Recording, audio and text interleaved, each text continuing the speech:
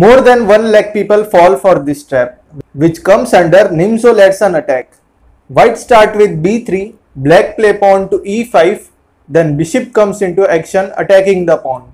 Black defend the pawn with his knight. Now white moves pawn to e3, black play pawn to d5 to control the center. White moves bishop, pinning the black knight and also threatening to win the e5 pawn. Black uses bishop to defend this pawn. Now white play a brilliant move which is pawn to f4, sacrificing the pawn.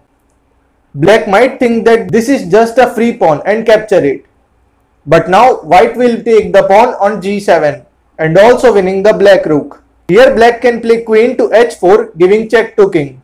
White will move the king. Now if black takes the pawn, then don't take his rook because he will play queen to f2 check and white will lose. Instead play queen to e1 offering a trade of queens. Black is most likely to give check. White will block the attack with his knight. Black moves bishop attacking the knight. Now white will take the pawn and forcing black to trade the queens. After this, no matter what black will play, white will definitely take the rook.